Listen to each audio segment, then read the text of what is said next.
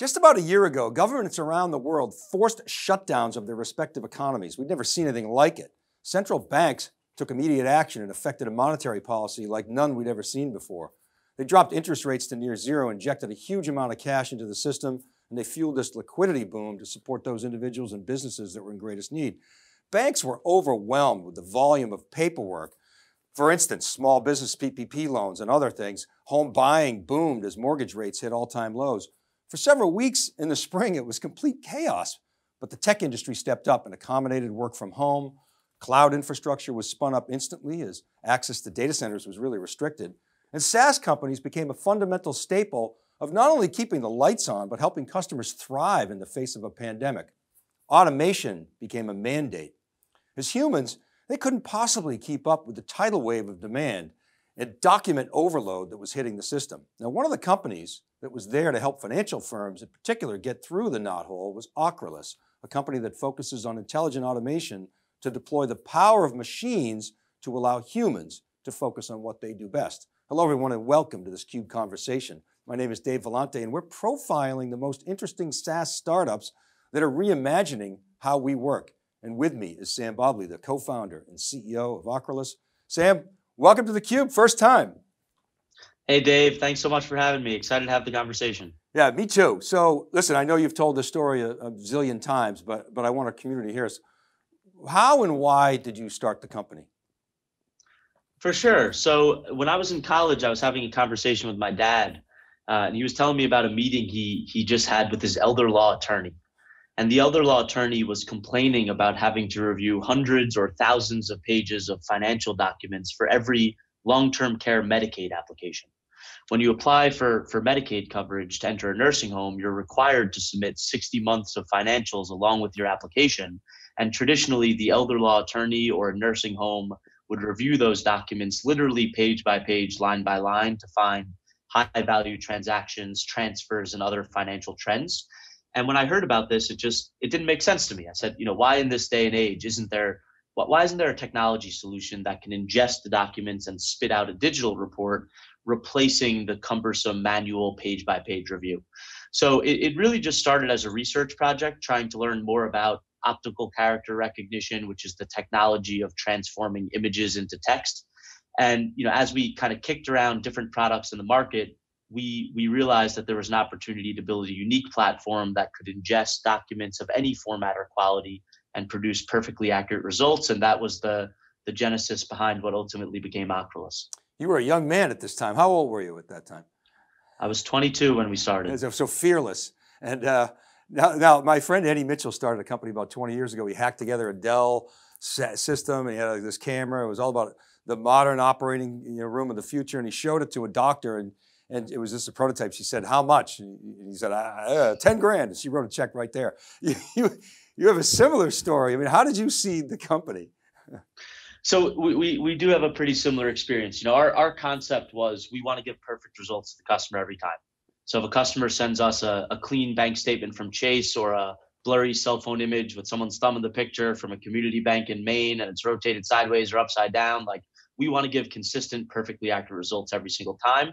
And our view was to completely solve the business problem. So the very first version of the software that we built, we had a rudimentary machine process to extract 60 or 70% of the data. And then we had a little tool built on the back end where literally me, myself, and some of our early employees would clean up the data output, make sure it's perfect, and then return, when we clicked submit, we'd return to the customer accurate data that could be used at the time for a Medicaid decision. And what happened is while we were in our beta period, customers fell in love with the product. They felt it was magical and really just superior from an accuracy standpoint to anything they had ever tested before. And one of our beta testers said to us, where do I submit credit card information? So at that time, I turned to my colleagues and I said, I think we're ready to start charging for this thing and roll it out for prime time. Now, when I was researching the company, I learned that you leveraged, at least some of the idea came from the CAPTCHA, and I never knew this, but the CAPTCHA that we all hate came from Google, where they had, at one point you could, maybe you still can, you could go online, you can read books and it's just scans. You can't even read the stuff half the time. So they were putting the CAPTCHA in front of us, quite brilliant, to try to solve for those white spaces that they didn't know. So how did you learn from that? Was there an API that you could plug into Google's data set, or did you do your own? What was that? How did that all work? The concept of human in the loop is super powerful, right? So when we first started, we recognized that OCR and machine data capture couldn't do the job completely. Right. OCR, generally speaking, can process financial documents with roughly 80 to 85% accuracy, plus or minus. Machines particularly struggled with semi-structured and unstructured documents where the format is unpredictable, as well as lower quality images. So pretty early on, we recognized that we needed human intervention in the process in order to achieve perfect accuracy every single time, and also to create training data to constantly teach our machine learning models to get smarter and drive additional automation. So, as I mentioned, the very first version was myself and other employees verifying the data on our own. But as we started thinking about how to scale this up and take on millions and millions of documents, we needed to learn how to better parallelize tasks and really build the system for efficiency and for scale.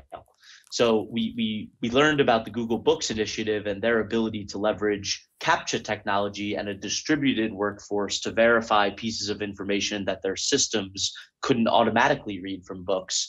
And we took a lot of those learnings into building our human in the loop infrastructure. And a way to think about our product is it's the marriage of machines and humans that makes us unique. As much of the heavy lifting as we can do with machines, we do. But whatever we can't do automatically, we slice into smaller tasks and intelligently route those tasks to humans to perform verification. We then layer in algorithmic checks to make sure our humans did the review correctly. The customer gets perfect results, and that same perfect output is used in a feedback loop to train our machine learning models to get smarter and smarter, which dynamically improves the product on an ongoing basis. And the folks at Google were onto this pretty early with the CAPTCHA technology, and we were following in their footsteps with our own unique take on it, but specifically applying it to financial documents. Yeah, I mean, on theCUBE, we know a lot about this because we're looking at transcriptions of video all the time, and it just keeps getting better and better and better, and our systems get smarter and smarter and smarter. So we're sort of closing that gap between what humans can do and machines can't, and I would expect that you're seeing the same thing. I mean, do you think there's always going to be kind of humans in the loop in terms of the quality, or is that gap going to be 6 nines in the near term? I think it's going to take a while to get rid of all the edge cases. You mentioned the PPP program. Like we've been on the back end processing PPP loans for some of the leading players like Cross River Bank, Blue Vine, Square Capital, and others. And what we've seen during the PPP process is just a wide variety of different documents and inputs, and a lot of difficult to read documents that are very challenging to automate. So I think we will incrementally continue to automate more and more of the process, but the value of having humans plus machines is much more powerful than just having machines alone or just having humans alone. And as it relates to the end customer, our goal is to do as much of the mundane work as possible to free our customer up to do the more cerebral analysis. So in a lending context, and for the record, our biggest market opportunity is in the lending space. Despite the fact that we started with Medicaid and attorneys, we quickly pivoted and realized that our technology was super valuable to lenders to help them automate the underwriting process. And our thesis is if we can take out all of the necessary evils like document review and allow underwriters to focus on the actual analysis of financial health, it's a win-win-win and creates a really fantastic complementary relationship between us and our customers. Yes, I want to ask you about the pivot to financial services. You said you started you had the inspiration from elder law. Of course, Jimmy McGill, AKA Saul Goodman, Breaking Bad, he got started in elder law. But then you made the pivot to financial services pretty early on. I mean, you had really great product market fit, but you kind of went for it. I get your early 20s. You didn't have a big family at the time, didn't have a lot of risk, so you went for it, right? But talk about that pivot, because a lot of companies wouldn't do that. They'd get comfortable and just stay where they're at. But you made that call. It was a big risk for sure. I mean, look, the product was working. We launched the paid version of our product in 2016, and pretty quickly we were onboarding dozens of accountants and attorneys, doing Medicaid work. In mid to late 2016, we got introduced to a large small business lender in New York City called Strategic Funding Source. They've since renamed their company Capitus is the current name, but we met with the CEO and the head of product and showed them a demo of the technology, and they said, quote unquote, we've been looking for this for years. We've been looking for something exactly like this for years. And we said back to them about how many pages of financial documents do you review every single month? They pointed out to a bullpen of dozens of people sitting there tearing through bank statements page by page, line by line. And they said, it's hundreds of thousands.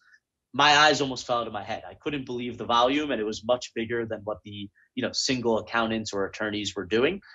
So we made the strategic decision to pivot at that time and focus on fintech lenders, continue to tailor the product and build additional features for the fintech lending space. And lending in general had the perfect mix of short sales cycle and high average customer value that allowed a company like ours to scale and ramp our revenue quite quickly. And then the other thing that happened is kind of as we were getting deeper and deeper into the space, the fintech space as a whole started growing massively. So we kind of had the perfect storm of product market fit plus the market growing that allowed us to really ramp significantly, grow revenue. And despite the fact that it was a risk, it was totally the right decision to focus the business on financial services. Yeah, much bigger TAM, and you could subjectively measure it by the size of the stack of papers. How does this relate to RPA? It's the RPA hot space. You probably get this question a lot. It sounds like there are some similarities with software bots. What's the similarity? What's the difference? Good question. It's totally a synergistic offering, right? So our RPA companies like UiPath and Automation Anywhere, they typically provide a horizontal toolkit to allow banks and lenders to automate much of the mundane work, like for example, collecting information from emails or doing onboarding for a new employee, or different types of tasks that a manual worker would have done but could be automated with relatively simple code. What happens in RPA workflows is they get hung up on tasks that can't be completely automated. So for example, a robot might be trying to complete an end-to-end lending flow, but when a bank statement is submitted as part of that flow, the robot can't parse it. So what they do instead is they route it to an underwriter who performs a manual analysis, keys information into a back office system that a bank is using, and that information then gets handed back to a robot and continues the automation flow. What we do is we plug the gaps that used to be manual. So a robot can pass us documents like bank statements or pay stubs or tax docs. We run our unique human-in-the-loop process. We return structured JSON output directly to a robot, and it continues into the to the next step of the flow. And in summary, the combination of robotic process automation and human in the loop, which is what we're doing, creates true end-to-end automated flows rather than RPA by itself might get you 80% of the way there.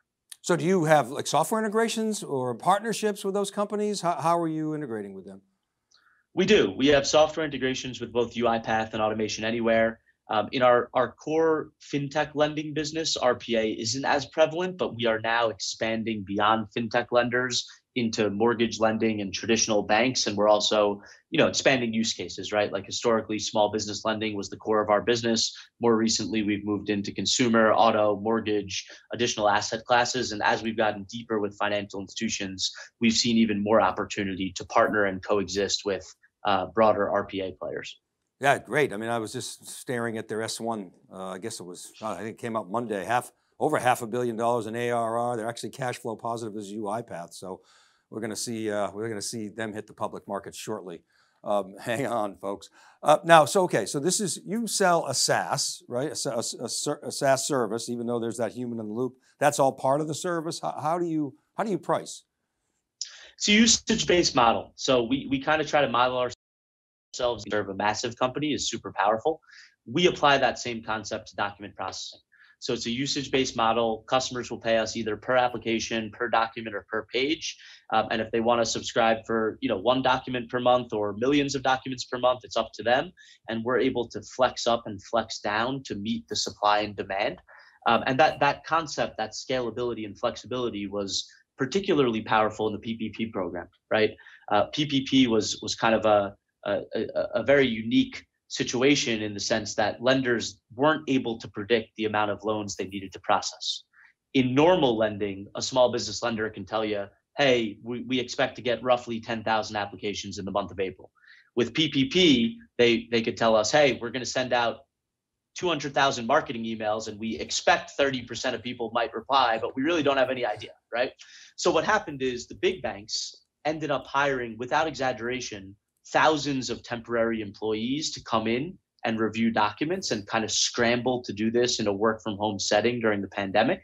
Whereas Cross River, they took a technology first approach. They implemented our API in the back end, and it enabled them to instantly scale up their resources. And the result of that is Cross River ended up becoming a top three PPP lender nationally, outperforming many of the big banks with a super efficient and fast document review process, because we were able to help them on the back end with the automation piece. That's awesome. I love the pricing model. You mentioned Amazon. Is that the cloud you use, or? We do. Our product is hosted in AWS, and we take a lot of learnings from them from a business model and positioning point of view. Yeah, and I'm thrilled to hear you say. I mean, I think a lot of forward-thinking startups are doing the consumption model.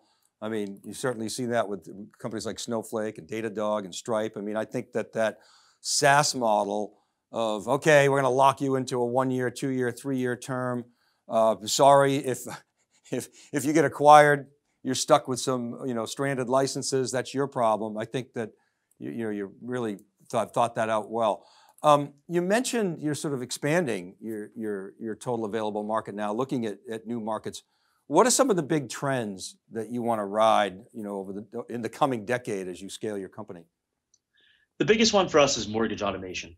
The kind of V1 of fintech, small business and consumer loans were optimized, and we went from a place where you would deal with a loan officer and have an in-person transaction to modern day. You can get a loan from a small business. If you're a small business, you can get a loan from PayPal online effectively instantly. If you're a consumer, you can get a loan from SoFi or Lending Club. Super smooth digital experience, and really revolutionized the way that the market thinks about financial products. I think the next wave of that is mortgage, and that's what we're focused on.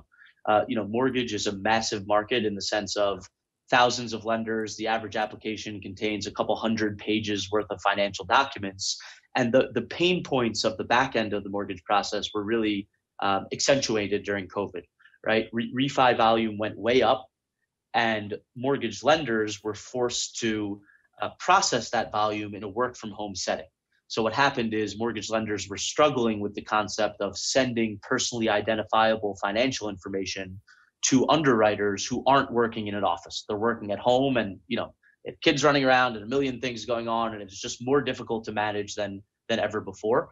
And as the volume kind of normalized a bit and mortgage lenders thought about their own future of automation, I think there was just clear recognition across the board that these mortgage lenders needed to learn from some of the fintechs and really focus on automating the back office piece. And to your point earlier about business model, what we think about is translating costs that used to be a fixed cost and turning them into a variable cost. Mm-hmm. So now, instead of worrying about having to match supply and demand and hire or fire people depending on the volume that's coming in on any given month, a mortgage lender can instantly flex up or flex down and have a super fast, accurate process to handle the docs. And we're seeing just awesome traction in the market with that, with the mortgage space, and we're excited to push forward there. Yeah, that's great, thank you. I mean, Sam, you described the chaos for work from home.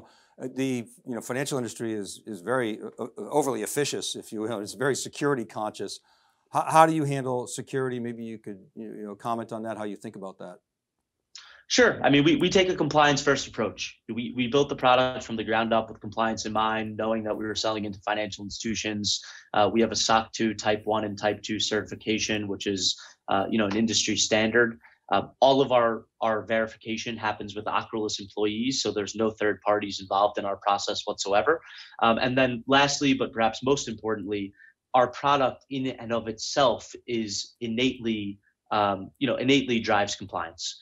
So every data point that we process from a financial document, we not only return the data, we return an exact bounding box coordinates of where that data field appeared on the original source, so that audit trail lives with the loan throughout its life cycle. What we saw prior to Ocrolus is a mortgage would go through an underwriting process, they'd make a decision, and then that loan might be sold downstream, and a diligence firm has to come in, and they don't have the resources to review all of the loans, so they review 15% of the loan tape, and then they say, they give a rating. And what we do is we proactively tackle that by creating a perfect audit trail upon origination that can live with the loan throughout its life cycle. And that process and that traceability has been, super valuable to our mortgage and banking partners. Yeah, so you can ensure the provenance there. So let me end just by talking about the company a little bit. So you incubated, you nailed the product market fit, but then you pivoted and you re-nailed the product market fit. And like a lot of companies in your position, I would imagine you saw your growth come from just having a great product. Initially word gets around, but then you got to scale. Maybe you could talk a little bit about how you did that, how you're doing that, where you're hiring, how you're hiring, what your philosophy is on scaling. Sure. Look, I think the key for us is just surrounding ourselves with the right people, the right mentors, advisors, and investors to help us really take the business to the next level. We had no pride of authorship when we were building this, and recognized that there are a lot of people out there who had been there, done that, and could really guide us and show us the way. I know you had interviewed Mark Roberge on the show previously, formerly the CRO of HubSpot. Mark was someone that we read his book and had taken sales advice from him from an early age. And over time, we got him a little bit more familiar with the company. And ultimately, Mark and his partner, Jay Poe at Stage 2 Capital, ended up investing in Ocrolus and really helping us understand how to build the right go-to-market engine. As the company got bigger, we took on investments from really reputable firms in the financial services space. So our largest investors are Oak HCFT, FinTech Collective, and QED investors. QED was founded by Nigel Morris, who is the co-founder of Capital One. They've backed SoFi and Prosper and a lot of the big FinTech lenders, and bringing the collective expertise from the FinTech sector, as well as from a sales and go-to-market strategy point of view, created the right mix of ingredients for us to really ramp up significantly. We had an awesome run over the years. We were pretty recently recognized by Inc. magazine as the #1 fastest growing fintech company. And as the momentum has increased and the market conditions have been very favorable to us, we just want to double down and expand. Mortgage is the biggest area of opportunity for us, and what we're seeking from a hiring perspective is go-to-market sales, account executive type resources on the mortgage side, as well as deeper products expertise, both on the mortgage side as well as with machine learning. Our product, because we have the human in the loop piece, we create massive amounts of training data on a daily basis. So it's I think a really exciting place for cutting edge machine learning developers to come and innovate. What can you share with our audience about your company, any metrics, whatever you're comfortable with, how much money you've raised, how many head count, if you want to, some companies are comfortable giving ARR, others aren't, but what can you share with us? Sure. We've raised about 50 million in venture capital. We have grown from 1 to north of 20 million in revenue in the last 3 years. So particularly since 2017, 2018 is when we really started to see the growth take off. Company size, we have about 800 to 900 employees globally now. We have about 200 corporate employees who perform the day-to-day functions of Ocrolus, and then we have a long tail of about 600 or so verifiers who perform data verification and quality control work. Again, speaking to the human in the loop piece of the model. We're focused on expanding beyond the fintech customer base, where we serve customers like Plaid, PayPal, Lending Club, SoFi, Square, etc., into the mortgage space and ultimately into the traditional banking space, where the problems, frankly, are extremely similar, just on a much larger scale. Sam Bobley, congratulations on all the success. You got a great road ahead. I really appreciate you coming on theCUBE.